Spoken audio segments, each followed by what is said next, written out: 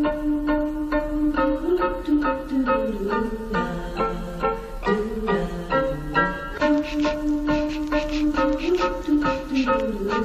and gentlemen,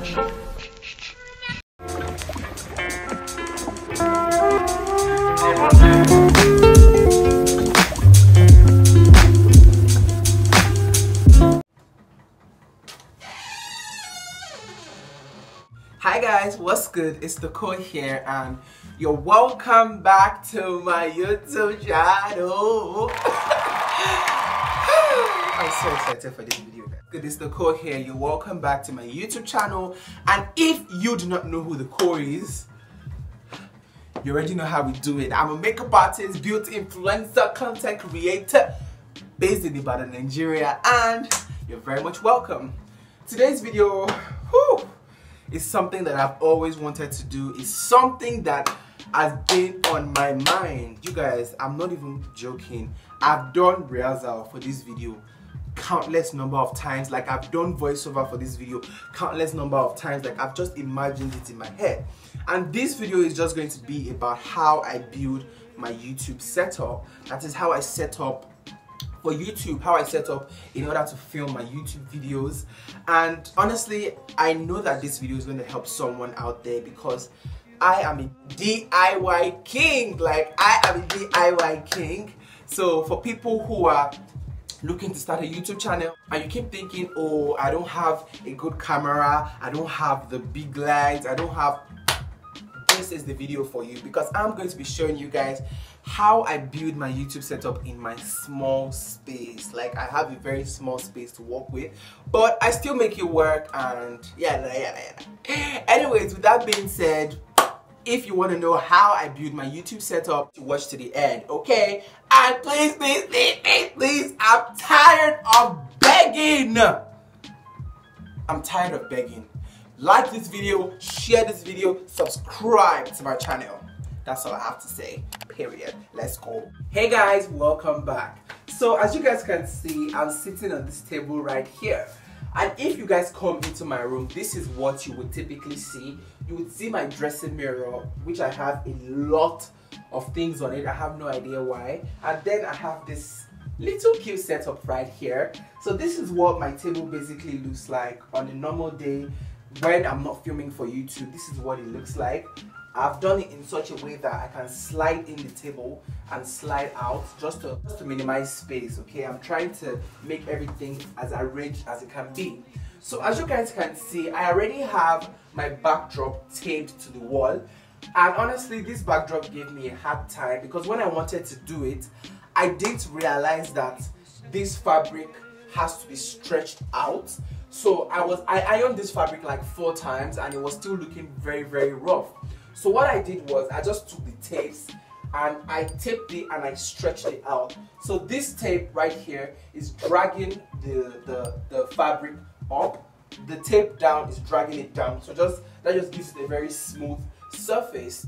Honestly, when I started YouTube, I was a huge fan of hanging backdrops. I used to use Ankara backdrops then, and you know, it would give my video this really nice effect. But as I started to grow, I just realized that, okay, other things could be done. At a point, I started using my wardrobe, I started using my curtain, I started using plain background, you know. I was just trying to experiment and just like see which one works best for me. Because I just realized that when I make YouTube videos, when anyone makes YouTube videos, and you have the same setup every time, you know, at a point, it just gets boring. It's good to have a standard setup where people know that, okay, once they see this setup, they know that, okay, this is this person, okay? But at a point, you know, it's good to switch things up. It's good to change things, even if it's to maybe like change the lights, change the setup, change the camera, you know. It's just good to like change things up once in a while. So this setup is the one that I'm currently loving for my YouTube. If I have an updated setup, I'm going to let you guys know, but for now, this is what I'm currently loving and enjoying. Okay, so come along with me, let's build together. Welcome. So as you guys can see, first things first, I'm going to be taking these books off the table, and I'm taking this backdrop of the table as well, and I'm just going to show you guys what I did to my table. So I have this reflector board taped to my table. As you guys can see, it reflects light, so I just have it taped on my table, so anytime I'm filming, it just bounces light on my face. So now I'm going to be moving the table and the chair forward. I'm going to be leaving extra space at the back of the chair, as you guys can see, just like that. So I'm going to show you guys my laundry basket basically, and I'm going to put that at the back of the chair. You guys will see the reason in like 30 seconds. So I have this ring light that the stand broke and I just couldn't fix it. I've not had time to fix it, so I just like put it at the back of the chair. That serves as my backlight. You guys see what I mean now. Once I plug it in, you guys see the amount of difference it's going to make. Boom, just like that. Can you guys see how it just automatically brightens up the background, like without me even turning on any other lights? The backlight alone is like really doing a good job, and this backlight also gives me like an halo effect. So yeah, I have this reflector board that I DIY'd myself. I just used foil paper and these things that you see when you buy TV and washing machine. So I just taped the reflector boards on them and I use that to bounce light on my face whenever I'm filming. This does a really good job, honestly. Can you guys see that effect? Like, it just brightens up the background. It helps to like spread the light and like bounce it everywhere. Now I'm just going to show you guys my ring light. That's my major source of light. Like, this is the light that this is like my major light aside from my backlight. You guys can see that the ring light is higher than the seat. You guys will understand that in like a minute.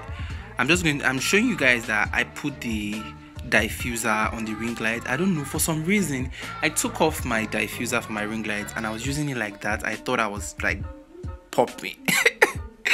Like, I don't know, I just watched someone's video and I realized that diffuser is really important. I was slacking. Anyways, I'm putting this reflector.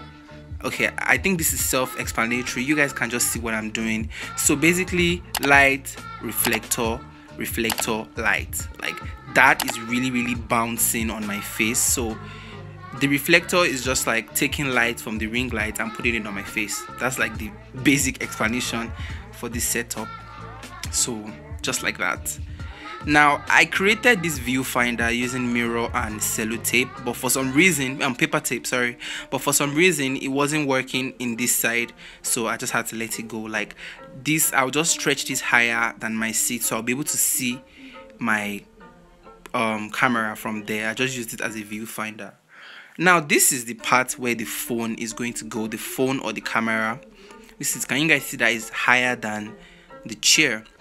I'm just showing you guys like an overview of the setup, how it looks from outside the view.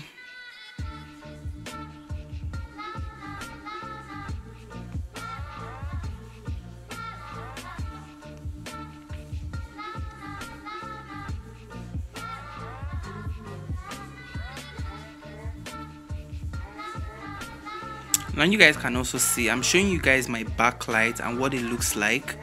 It just spreads light on my background, it makes it brighter, and it also gives me like this halo effect. I'm just showing you guys how the setup looks. I think this is easily manageable in small spaces, and you can always work your way around it. If you're enjoying this video, don't forget to subscribe to my channel. Okay, good. Now this is another trick that I used to get another background color. So I basically just put this yellow cloth on the light and boom, just like that, it just transforms the light to yellow light. And if I'm looking for another setup, I could just change my ring light to like yellow. So yeah, another trick. I'm just taking the cloth off so you guys can see the difference when the cloth is on and when the cloth is off. Okay, now I'm just showing you guys how I get into the chair basically. And this is not what you see in the camera, okay? This is I what just you want see. to add some things that I think you should do that is really going to help improve and increase your quality, okay? The number one thing is good lighting. Good lighting is really important, guys. A lot of YouTubers, a lot of content creators use soft boxes, so they always have one here, it's bouncing on their face, and you know, it just looks bomb. So I have two ring lights, so that's how I'm just able to manipulate it. I have one in front and one at the back, one as my backlight and one as my main light. I also have my window open. You know, I don't have a lot of light coming in. I don't have so much light coming in from my window, and it honestly pains me. Most times I always want to film like natural light videos. I have about 2 natural light videos on my YouTube channel, but I don't know, I feel like it's not as popping as I would want it to look. Again, diffusing is really important. These foil papers are really doing a good job. I'm going to take out the foil paper and I'm going to put it back so you guys can see the difference. Well, it might not make much of a difference because I already have one foil paper taped to my table, and this foil paper just serves as my reflector. I've said that before. So I just, do you guys see, I just took this one out and I'm going to put it back. Just like that. Do you guys see, it adds this sort of glow to your skin, like you just have light on your skin already. Do you get me? So that way your face doesn't look washed out, everything still looks like bright and flawless, okay? And I just showed you guys all my tips and tricks and how I film for you. Can you guys see how I'm sweating? Do you see how I'm sweating? Like, this is how stressful it is for me to set up. And it might not be the same for you because I sweat a lot, so probably that's why this is going on. So let me know if you guys really enjoyed this video, and if you guys would like to see how I set up on my bed, please drop a comment down in the comment section so I can also film that video for you guys, because that one is another setup on its own. But this is the setup that I'm currently loving, except the fact that it's kind of tight, and when I'm trying to get in and out of the chair, it's really difficult.